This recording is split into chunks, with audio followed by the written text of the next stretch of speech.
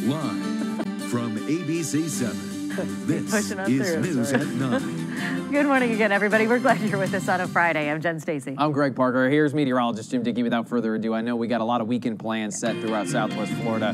Big question is the weather going to cooperate today, Jim? Yeah, well, unfortunately, not really, Greg. We're in a stormy pattern. We're going to see plenty of rainfall, I think, by the second half of today, and we'll be seeing these waves of rain going right on through the weekend. Typically, this time of year, we start the day sunny, we finish the day with showers and thunderstorms. Only real change today is that we're going to see more cloud coverage than we typically see. But for the most part, the rain will be holding off until we get to the later morning.